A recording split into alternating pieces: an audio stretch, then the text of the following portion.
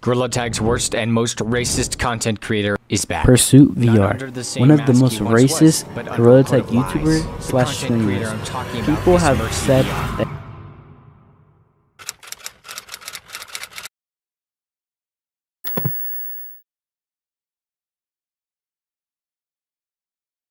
This is the truth behind MercyVR, or more commonly known as PursuitVR. If you look at Pursuit's channel, you would see him as an innocent GorillaTag content creator. This is because he is very good at covering up his past. Let's start at the very beginning. Now, Pursuit started off on a channel called MercyVR. As Mercy, he has done multiple bad things, like stealing TroutVR's game, making multiple death threats, being racist, and even tarnishing the name of FishStew, a well-known GorillaTag YouTuber. TroutVR is a famous GorillaTag YouTuber who is known for making his GorillaTag fan game, Kong. Now, before Trout was popular, Mercy asked him for help on developing his own fan game. Trout helped Mercy, but things would soon take a dark turn. Mercy soon copied features directly from Trout's game, and since at the time Trout had basically no fan base, he was making new content for his game just to be shadowed by Mercy. Mercy's game soon got the attention of J-Man Curly, and he was going to make a video on it. Thankfully, Trout told J-Man about the situation, and he luckily didn't make a video on it. Under the identity of MercyVR, he also did many other awful things, one of which was impersonating FishStew, a well-known GorillaTag YouTuber. One day, when J-Man Curly was recording a video with FishStew and other creators, Mercy joined the lobby under the name of FishStew and proceeded to say slurs multiple times. This resulted in FishStew being banned from almost all of his friends' Discord servers, but his trust has since been restored. A while after MercyVR slowed down his actions, he made a new identity, PursuitVR.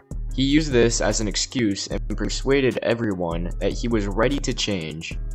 After growing his fanbase, Pursuit started doing terrible things just as he did as Mercy. He also tried to cover up everything he did in his past. Despite his attempts to lock up his past, he eventually returned to his old persona, which was to dox, be racist, and manipulate others by faking his emotions. Now you may wonder why others like me are certain that Pursuit is Mercy. Well, he has openly admitted to quote-unquote trusted individuals that he was MercyVR. He also had an apology video put up on his YouTube. In this video, he confessed to saying the N-word multiple times and being MercyVR. The last and final thing I'm talking about is just a little bit of the MercyVR situation.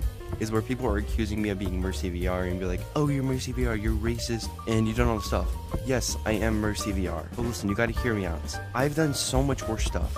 I've sent death threats when I was MercyVR. I'd fake suicide when I was MercyVR. And I did so much bad stuff. This video has since been taken down. Additionally, a YouTuber by the name of Liam the Vlogger joined one of Pursuit's live codes and said he had proof of him saying the N-word, and Pursuit made random noises to block out what he was saying. We're in Code's ice cream. Stupid hackers.